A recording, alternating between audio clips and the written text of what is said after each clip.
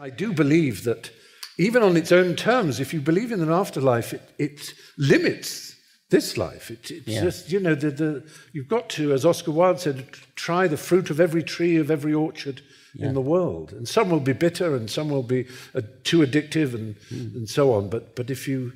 And so I often say to religious people, I said, you know, I would say, well, suppose, you know, a Calvinist appears at the gates of heaven and St. Peter says, so what did you make of cannabis sativa, the plant there? Oh, I never tried that. Oh, no. Have you any idea how much effort went into making this very special plant?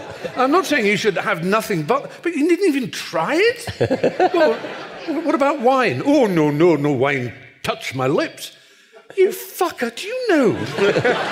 Do you know how complex the grape is? Unique of all fruits, you don't have to add sugar for it to turn into this remarkable drink, and you didn't even bother to try it. That's such an extraordinary idea. I mean, you should, on your deathbed, you should be going, damn it, I never drank milk from the armpits of a Nepalese virgin, or whatever it is that, you know, I don't know, that wouldn't be my particular one, but some people, you know, I never climbed Kilimanjaro, I never, you know, there's so much. That's so beautifully put.